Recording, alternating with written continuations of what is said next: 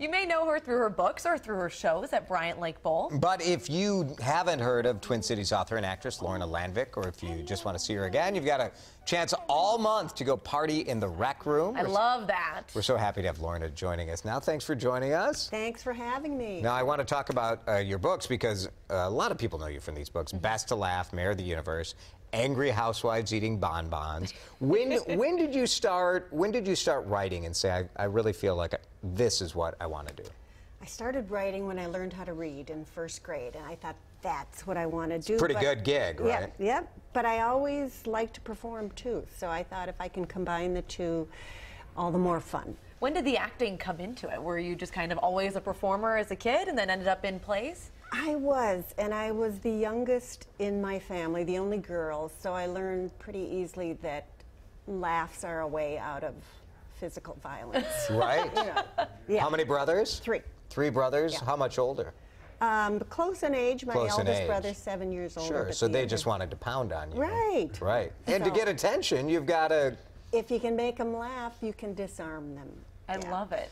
And so you have your show, Party in the Rec Room. How did you come up with that name, by the way?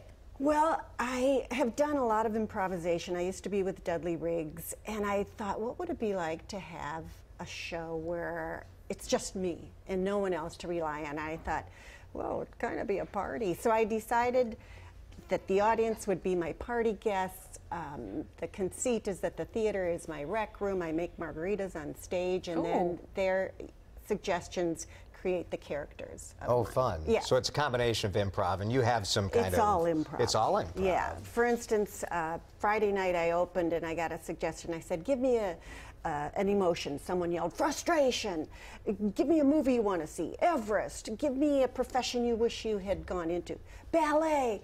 So I went backstage, I grabbed some props, and I turned out to be a ballerina in toe shoes climbing Mount Everest.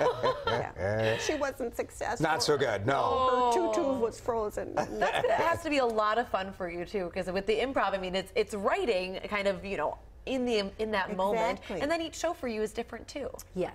Yeah, it's a lot of fun, and sometimes I am backstage thinking, what am I going to do? Right. But I have to know something. There is a certain personality type, I think, that is okay with kind of, you know, flying without a net and being able to go into a show, and you don't know what the audience is going to yell out, but you know it's still going to be a good show.